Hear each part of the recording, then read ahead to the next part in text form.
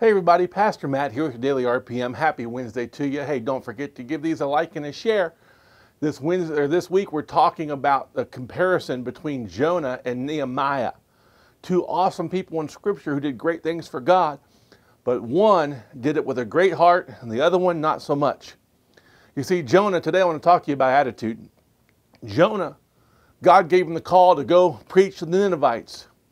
He drags his feet, he runs from God.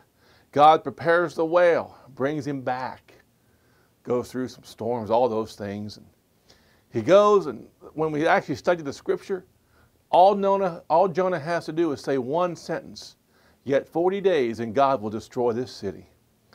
And I want you to know that in that one sentence, all the people of Nineveh repented, they fasted, and they asked God for forgiveness. There was great revival in Nineveh.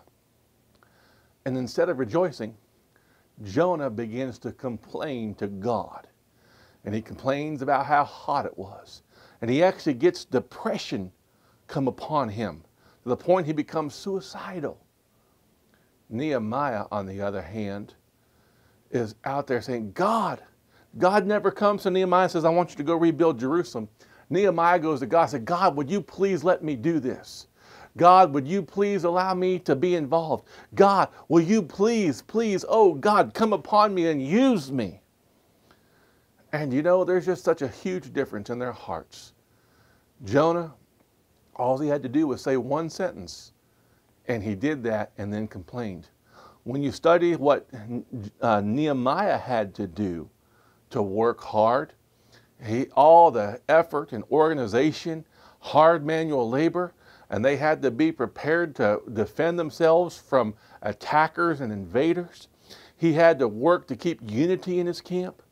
And at the end of the day, he was thankful that God used him. So, you know, if we want to be great for God, it does start with our attitude and our heart. God bless you. I'll see you tomorrow. If you like this video, like and share, and follow my dad on Pastor Matt Ministries.